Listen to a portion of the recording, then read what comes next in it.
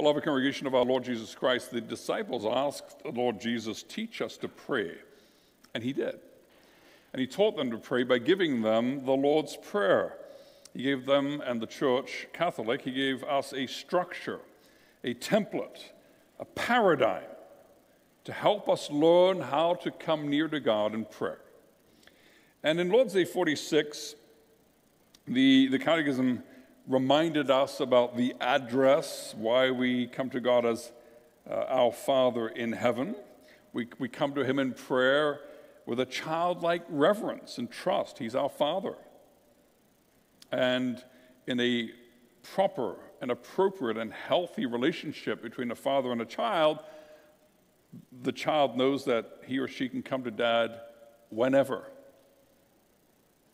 Who dares to wake up a great emperor or king at 3 o'clock in the morning and ask for a glass of water? No one, except his child. And so we come to God because he's our Father, because he loves us, and we know he will hear us. He cares for us. He knows us, and he loves us. We come in childlike reverence and trust. We also come at the same time with a profound appreciation for his heavenly majesty and power. And that means that when we ask our Father who loves us for help, we know that he can answer. He has the desire and he has the power. Nothing is impossible for him. And so with that attitude of prayer and trust, we come to begin our prayer with the first petition that the Lord puts on our lips, which is before us this afternoon. Hallowed be your name. That's the first thing that the Lord Jesus teaches us ought to characterize our prayer, a desire for the hallowing of God's name. Now, hallowing or hallowed is a very, very strange and unusual and old word. And I dug around a little bit, and I think the only other context in which we use hallow or something like hallow in modern English is when we talk about Halloween. And Halloween is All Hallows Evening, the eve of the holy ones, the eve of the saints.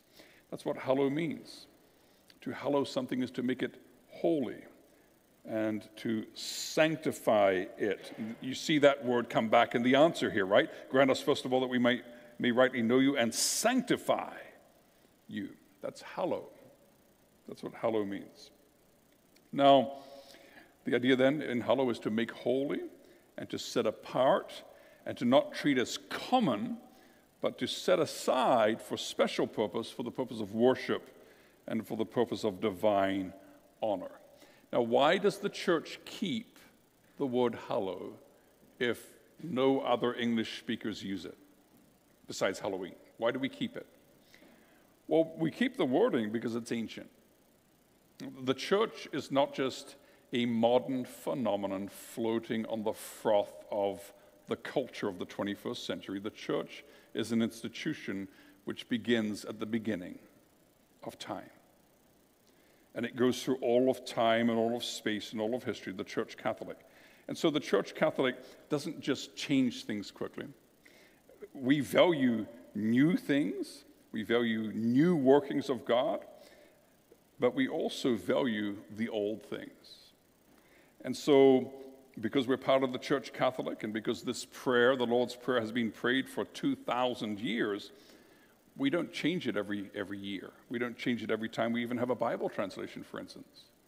You look at the NIV, a very modern translation, a very good translation, and you go to the Lord's Prayer and it uses the word hallow. 650 years ago, Wycliffe, in one of the first translations of the scriptures into English, used that word, hallow. So it's been in the vocabulary, the prayer vocabulary of God's church in the English-speaking world for over half a millennium. It's a familiar word. It's a word that's in our hearts. And for that reason, the church is reluctant to change it. We can. We don't have to keep the word hallow. We can put sanctify or make holy. But there's a lot of history there. And that's fine. We can tap into that history. So as we look at the Lord's Day before us this afternoon, and it might help you to have your psalm book open so you can follow through in the answer there, remember what we're doing in the third part of the catechism. I think right now your pastor is leading you through the Ten Commandments. And when we get to the end of the Ten Commandments in the catechism spends some time thinking about how we can't possibly do them.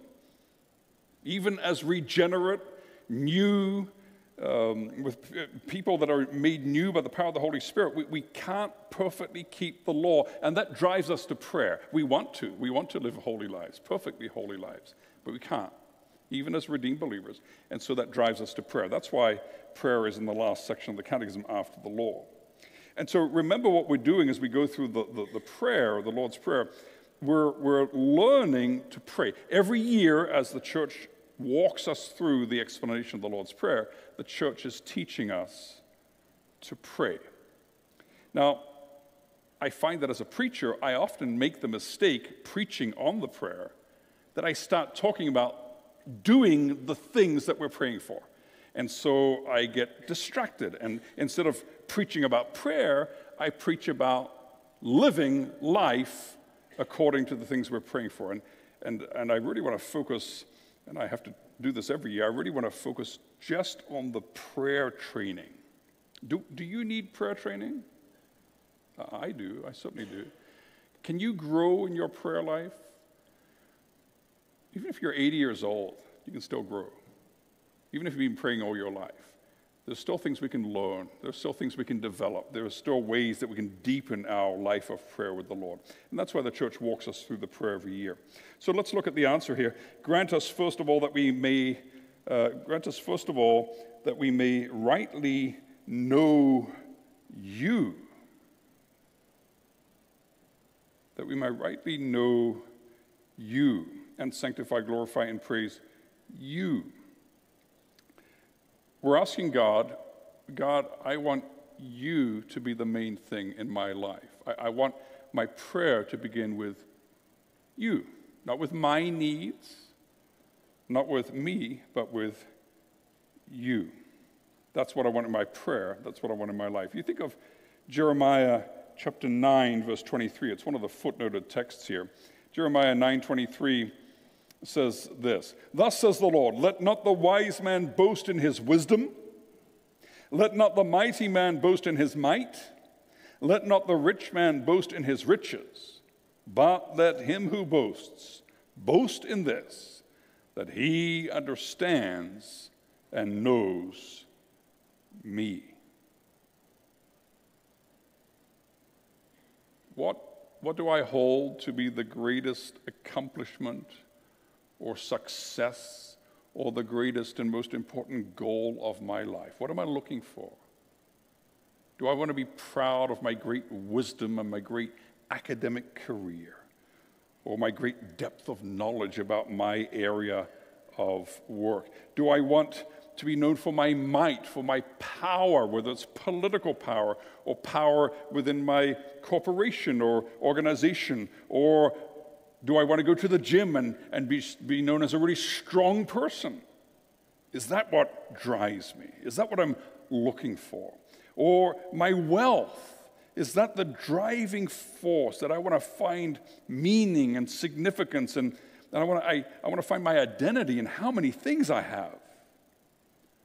And God says, no, let him who boasts boast in this, that he understands and knows me. The desire of the Christian heart is not that I would be with the attitude of, look how awesome I am, look who I am, and look what I have done.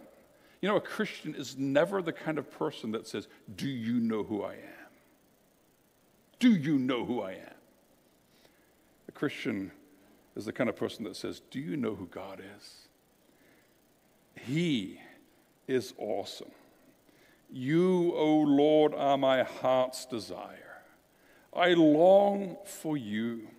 I long to know you, that you are a God of steadfast love, justice, and righteousness in the earth.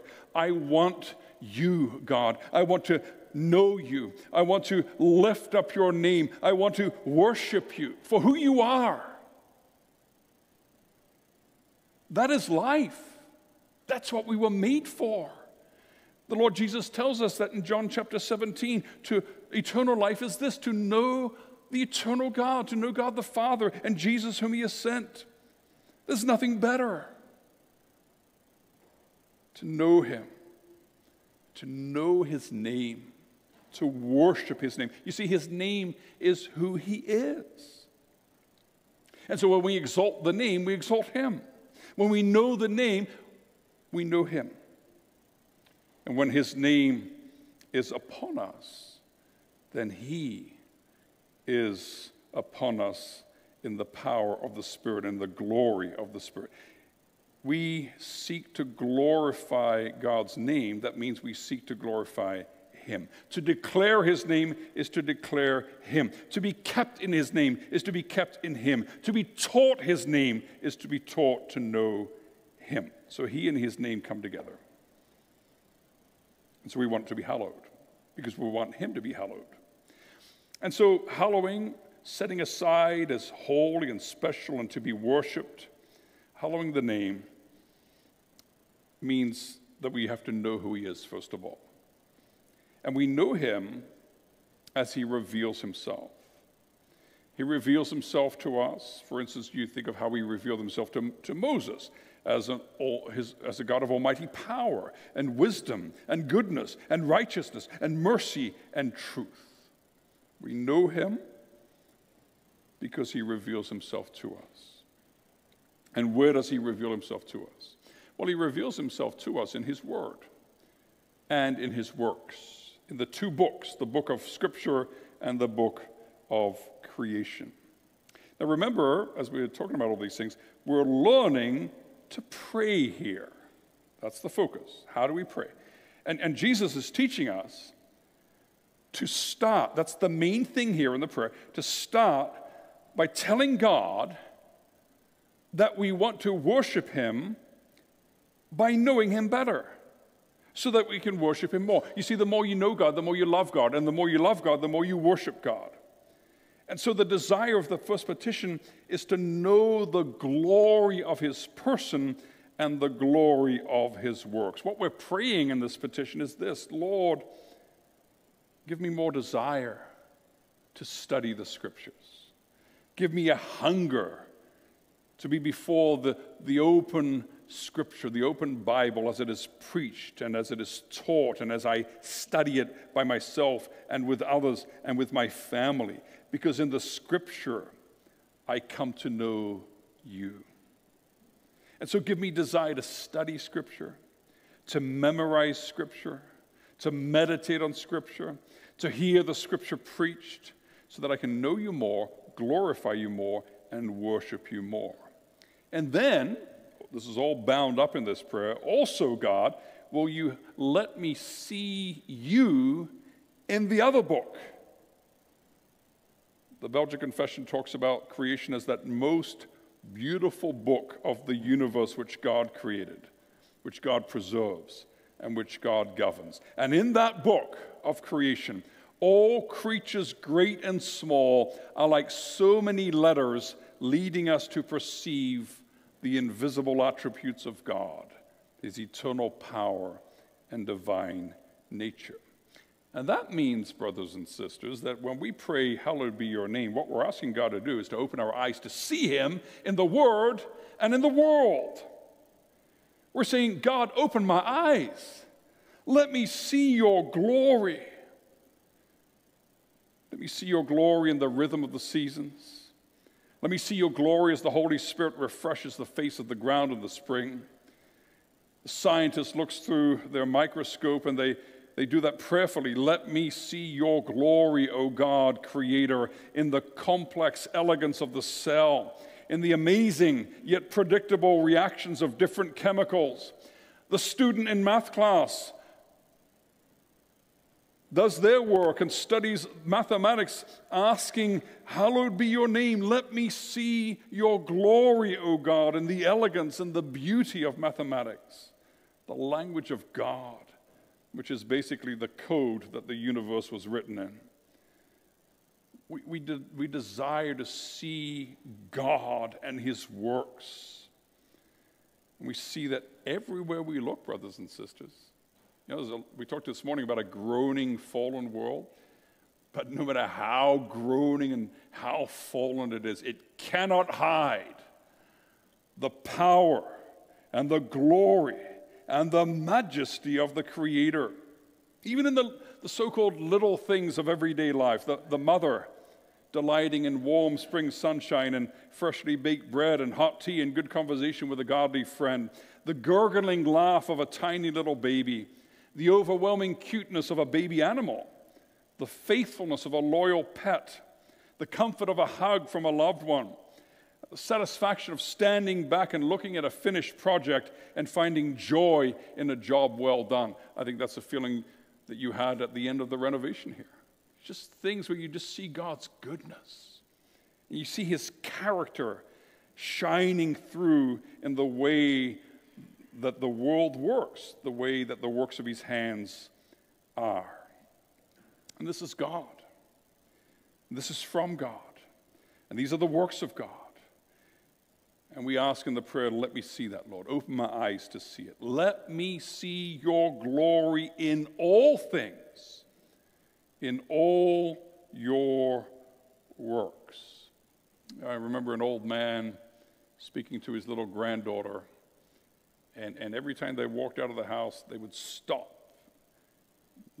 There might be a little bee on the clover on the grass. There might be a little weed, a little dandelion, a little flower popping up. And he would always stop, and he would say to this little grandchild, look at the work of God. Look at the beauty of the work of God. And he taught her to see God in his works. That's what we need to do, brothers and sisters. We really need to work hard on that nowadays, because a lot of our kids in modern culture, a lot of the children in modern culture are just sucked into that fake world of frothy colored pixels in the gaming and the internet, and you don't see God. You see man. Man is great. Man is glorious. Man is powerful.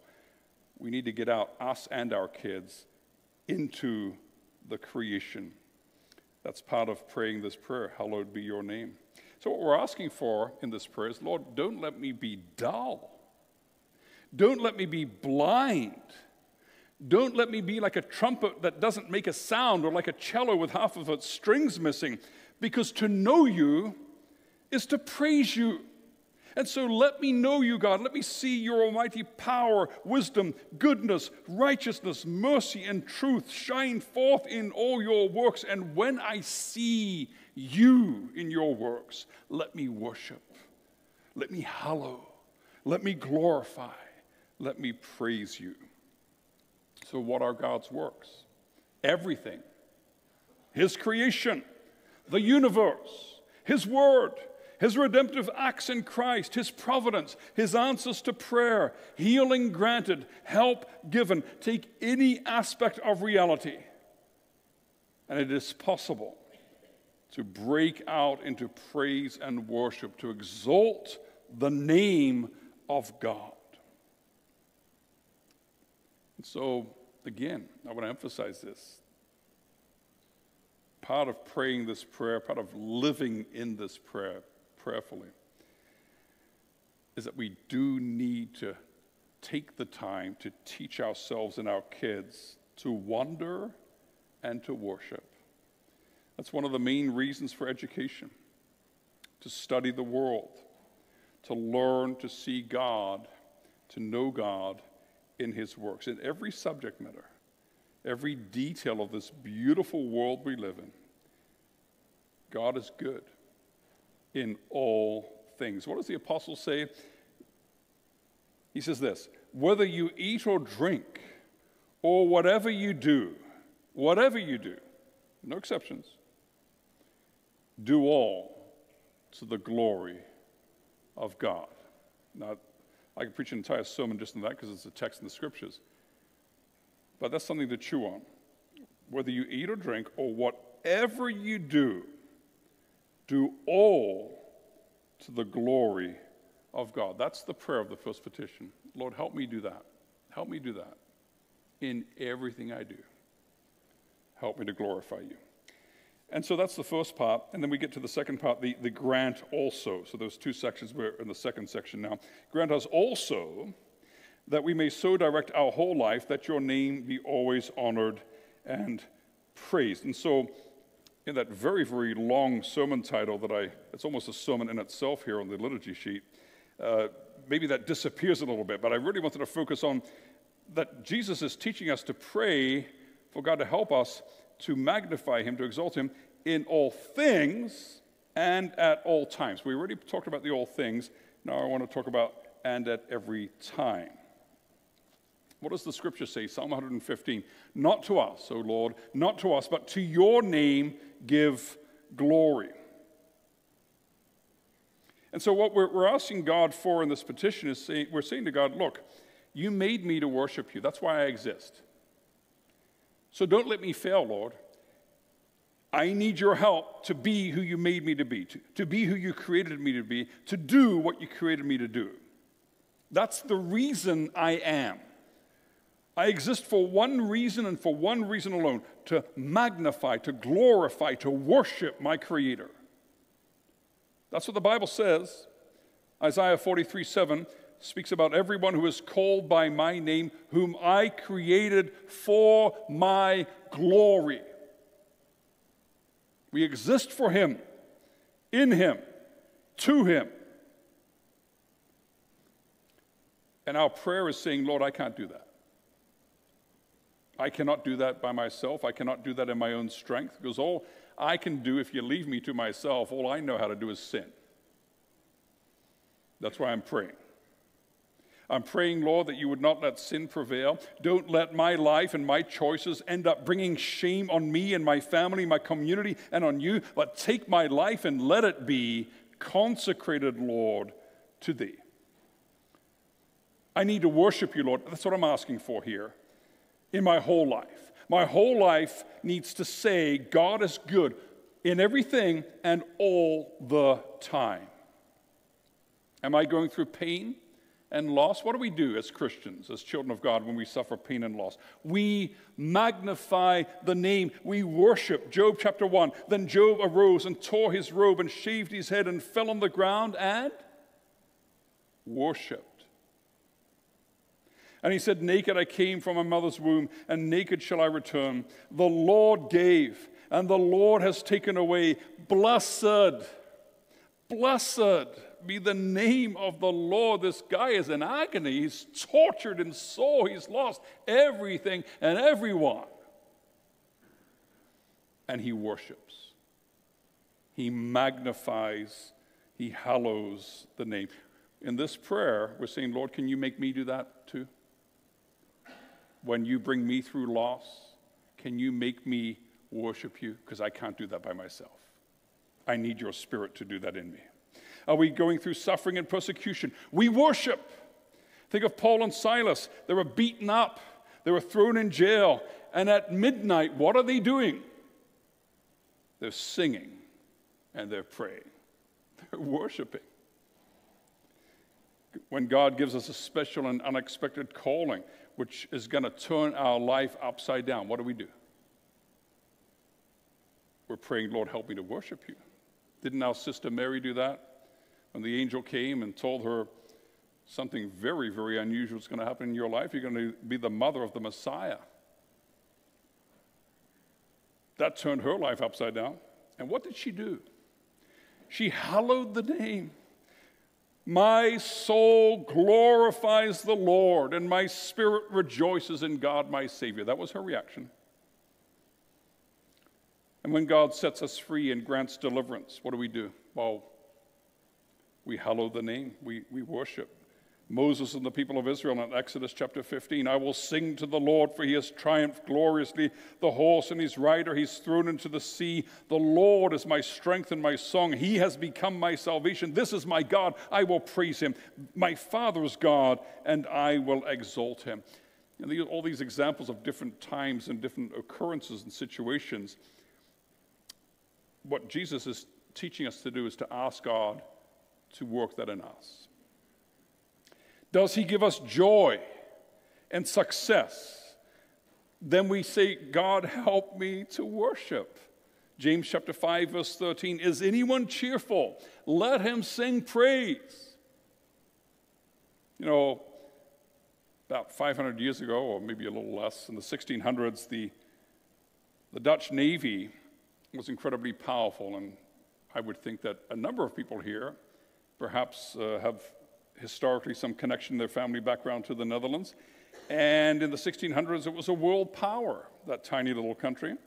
They defeated the combined English and French fleets in one battle, two other superpowers in the world, and they beat them together. And after the battle, the naval battle, they cleaned the decks and they assembled together, and they said to one another, it was the will of God. They didn't say, wow, we are so cool, and we whopped them. They said, it was the will of God. And they worshiped, and they sang psalms. You often see that with Christian athletes, right? A Christian athlete wins a game or does a great feat of athletics, and they point to the sky. What are they saying? They're saying, to God be the glory. They're worshiping. They're magnifying, they're hallowing the name. And we're asking God to do that in our lives. We're saying, Lord, make my life like that. That doesn't matter when, doesn't matter what, that's what I'm doing. That my life is a living sacrifice of thankfulness in all things, at all times, a continual service of worship. That I, together with the psalmist, am always asking, what shall I render to the Lord for all his benefits to me? I will lift up the cup of salvation and call on the name of the Lord. That's what we're praying for. That's what Jesus is teaching us to pray for. Lord, give us that mindset. Lord, give me that perspective. Lord, give me that worldview. Lord, I want to be like that.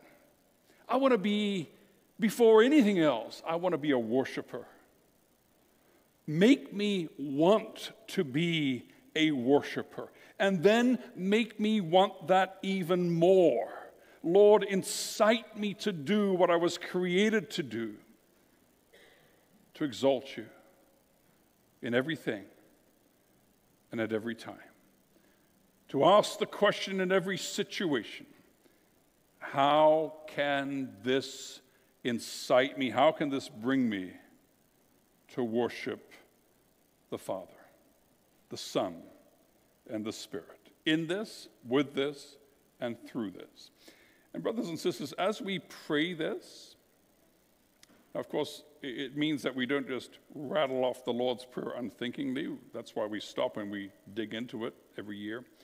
But as we pray this from the heart and with the mind, you will find that as God answers this prayer, your life will be filled more and more with unceasing prayer.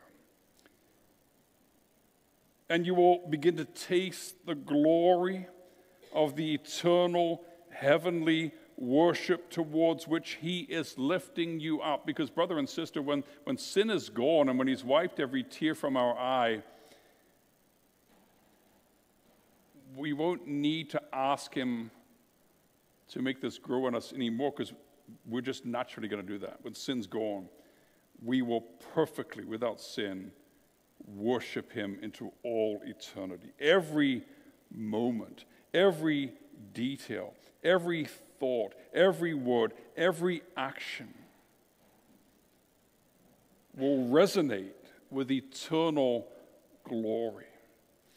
That's where we're headed, and that's what the Spirit is working in us right now. That's why our life of prayer needs to be a life of growth.